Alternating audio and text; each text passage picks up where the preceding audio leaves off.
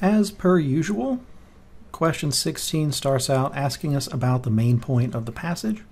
There's usually a main point question on every passage, and it usually comes first.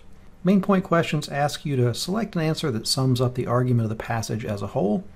It doesn't have to name every single concept that comes up in the passage, but it does have to be broad enough to cover the content of the passage. As you're reading, you should always be on the lookout for the main point. If you don't know it, you probably shouldn't be doing questions. Our prediction for what the main point here would be is probably Marcuse is wrong. It's said several times in the passage. The author clearly says that Marcuse is not right about advertising. The correct answer could describe Marcuse's views instead of naming him, and it could also explain why the author thinks that Marcuse is wrong. Include that as part of the text of the answer. So on to the answer choices. Answer choice A. Well, this one is half right. The first part gets it right, that is, Marcuse is wrong. Advertising has greater social value than Marcusians have supposed. But the second half doesn't work out. The author doesn't say that ads are an effective way of informing consumers or that they're an intrinsically entertaining medium. He says that sometimes they're entertaining, but not that they're an intrinsically entertaining medium. So answer choice A is not the answer. Answer choice B, another half right, half wrong. The author does say that there's a difference between real and false needs, but not that the difference is obscured in practice. The author thinks that people can tell the difference. And it's not really an even if.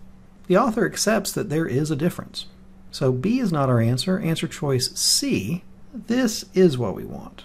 The first half clearly states that Marcuse is wrong. And then the second half gets right why the author says that.